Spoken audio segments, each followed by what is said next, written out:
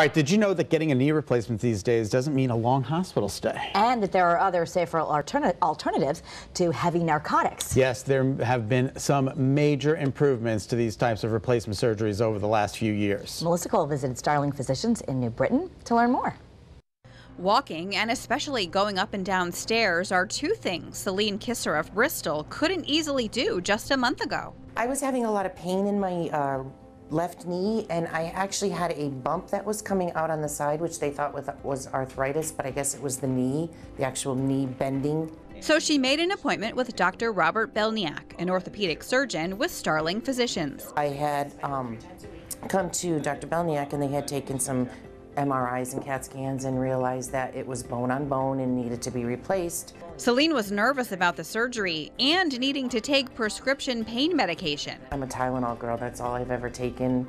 You know, I stub a toe, I take a Tylenol. With the painkillers, I was very nervous about those because you hear about, you know, how addicting they are. Americans take more narcotics than anybody in the world. I was just reading that in 2009, Americans consumed 80% of the world's hydrocodone and 99% of the world's oxycodone, and that was 9 years ago.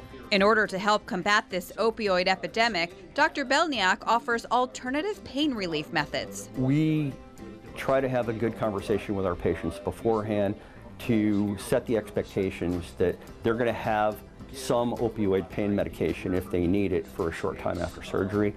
But the expectation with my patients is that they're going to be either not using opioids long term or only using it for a few days while their pain is very acute, and then substituting other medications. Medications like anti-inflammatories, Tylenol, muscle relaxers, and a number of others are used to help prevent people from getting into a long-term pattern of narcotic abuse. Took them as minimal as possible. You know, I'd take one at night, maybe at bedtime, if I needed it.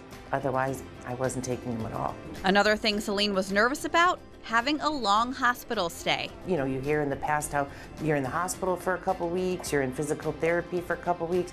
And when they were sending me home, I was like, you're sending me home? And oh yeah, they have your physical therapist come to you. That's right, knee replacement surgery can be an outpatient procedure. No, I actually went in at 5 in the morning and I was home by 4 in the afternoon.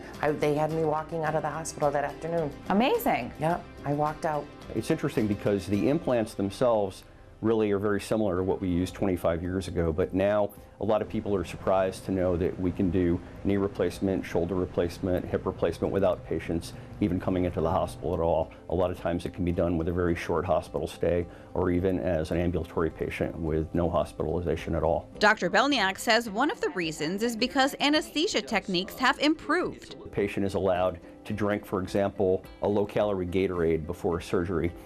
So they come into the procedure more hydrated, and their recovery is accentuated because they don't get the nausea and the vomiting and reactions to the anesthetic drugs that they would have gotten in a situation where they came in less hydrated. Celine is very pleased with how her knee is healing and happy to be doing the things she loves again. I walk on it every day. I don't use my cane at home, or, you know, I'm always up and about and running around and walking through stores, and I don't even use the little carts anymore.